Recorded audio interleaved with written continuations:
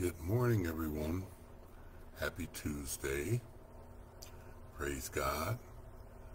We're awake, and He's blessed us with another opportunity to know Him, to walk with Him, to praise our God and Creator. Another day. Thank you, Lord. It's Tuesday, September 14th.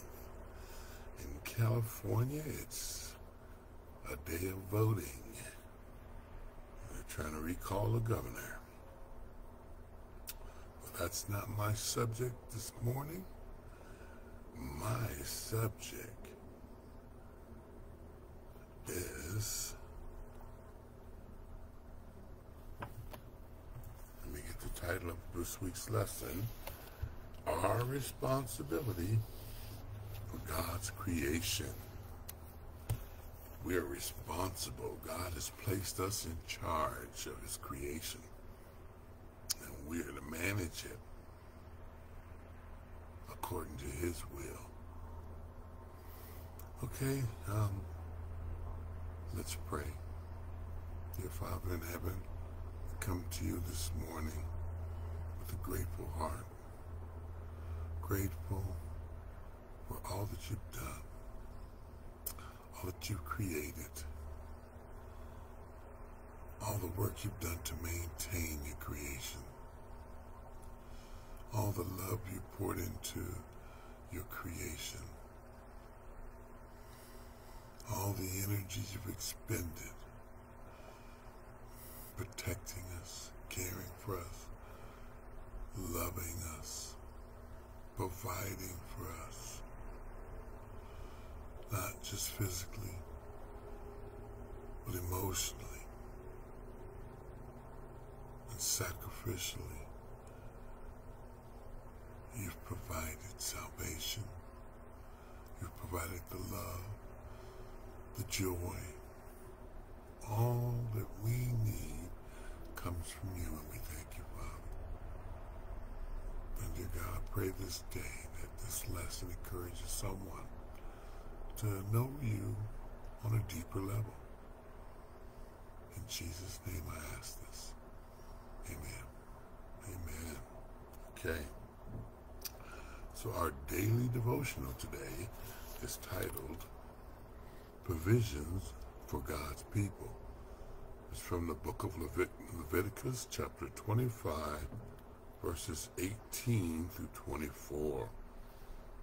Leviticus 25, chapter 18, and it reads, Wherefore ye shall do my statutes, and keep my judgments, and do them, and ye shall dwell in the land in safety. And the land shall yield her fruit, and ye shall eat your fill, and dwell therein in safety. And if ye shall say, What shall we eat the 7th year?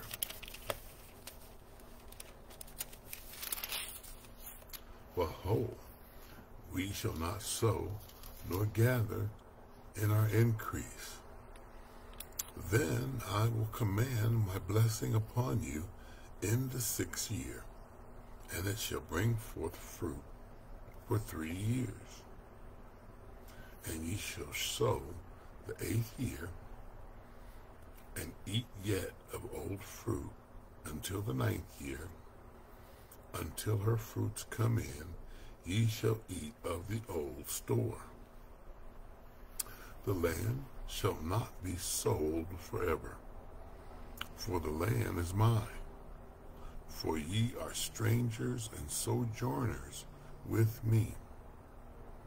And in all the land of your possession ye shall grant a redemption for the land. If thy brother be waxen poor, and hath sold away some of his possession, and if any of his kin come to redeem it, then he shall redeem that which his brother sold. I read too far.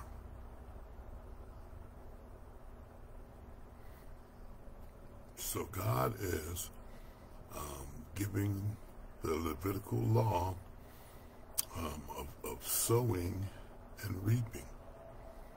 And so the 6th year, God blesses the harvest or the sowing, and it reaps a harvest for 3 years. And so the 7th year, there's no planting. And so in the 8th year, they would plant. And in the 9th year, they would have new fruit again. But until that 9th year, they'd be eating off the fruit of that 6th year. This is one of the old Jewish laws of provision. That's how God provided for them. Okay, so let's go to the Bible and see what the lesson today has about God's provision. And it's titled, Be Fruitful and Govern. And the references Genesis chapter 1, verses 28 through 30. And it reads, And God blessed them, and God said unto them, Be fruitful and multiply, and replenish the earth, and subdue it, and have dominion over the fish of the sea, and over the fowl of the air, and over every living thing that moveth upon the earth. And God said, Behold, I have given you every herb-bearing seed which is upon the face of the earth, and every tree in which is the fruit of a tree yielding seed, to you it shall be for meat. And to every beast of the earth, and to every fowl of the air, and to everything that creepeth upon the earth, wherein there is life, I have given every green herb for meat. And it was so. And the commentary says, one of the great distinctions in this passage is the difference between man and the animals and other creatures. The Westminster Confession of Fruit or Faith reads, After God had made all of the creatures, he created man, male and female, with reasonable and immortal souls, enduring with knowledge, righteousness, and true holiness, after his own image. Made in the image and likeness of God, man bears characteristics that animals do not possess. Also, although God made animals from the ground, only into man's nostrils did he breathe the breath of life. Man is the crowning achievement of all God's creative work. Man is different from and higher than animals in a variety of ways. He has the ability to reason and to make many things. Above all else, he possesses the capacity to worship God and commune with him. Animals, on the other hand, lack this ability to reason at this same level, and they act based on their instincts. Also, man has a conscience that enables him to distinguish between right and wrong. In Foundations of Pentecostal Theology, Guy P. Duffield wrote, In the New Testament, the word conscience occurs 31 times. It is said about the conscience that it can be good, weak, pure, seared, defiled, evil, and purged. It appears that the conscience is a human trait which was given to man in the beginning. For as soon as man sinned, he hid himself. Furthermore, God gave to man the ability to communicate rationally. When God spoke in Genesis 1, verses 28 through 30, he spoke to man and not to the animals.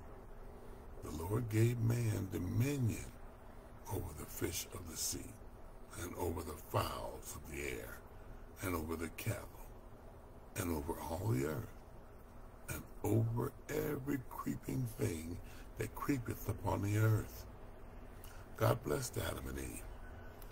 He gave them the earth for their possession. Something was crawling on me. Might have been a spider. God blessed Adam and Eve. He gave them the earth for their possession and gave them power to propagate and multiply their own kind.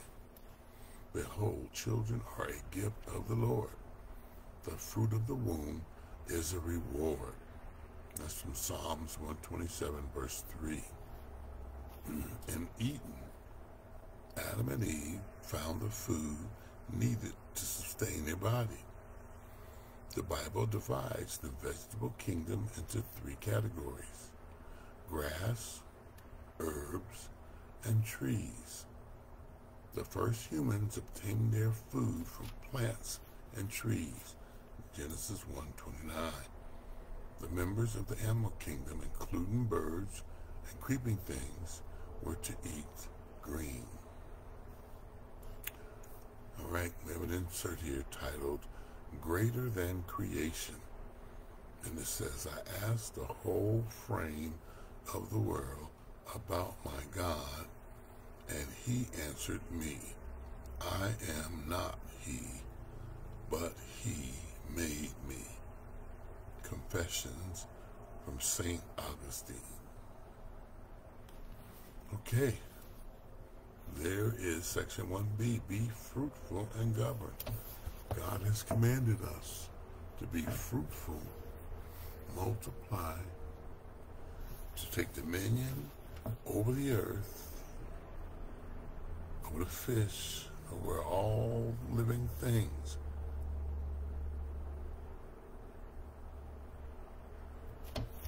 So, we are to obey God, and he has provided everything that we need. I thank you for your time. I pray that this lesson has encouraged you to study the Bible for yourself and to seek God in prayer, to know him more intimately. Thank you, and have a blessed day.